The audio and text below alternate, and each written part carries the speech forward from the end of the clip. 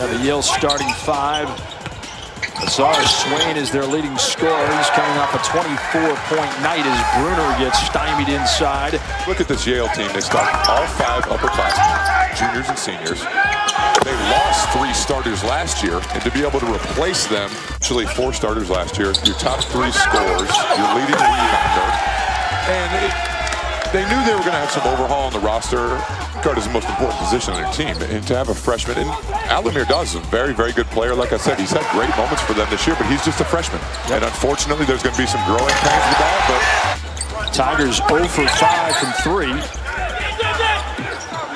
Nice move on the baseline. How about the up and under there by Jalen Gabadon, who has 4.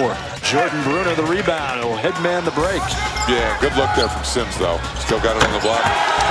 Tough shot there by Jordan Bruner, but that's what he could do.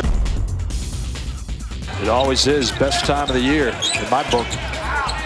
Tyson, the deep 3 from international waters.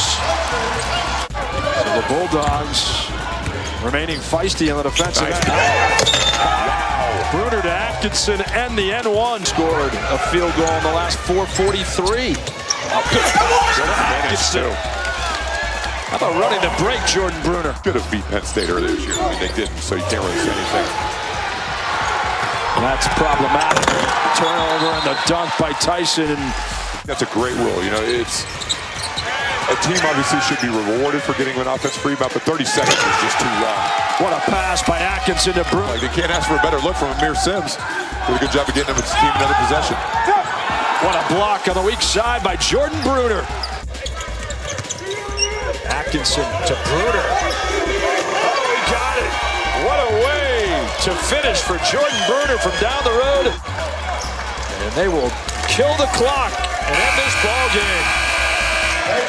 First time they played in 18 years and a memorable outcome. Last time they played, Yale won. This time, Yale with a victory.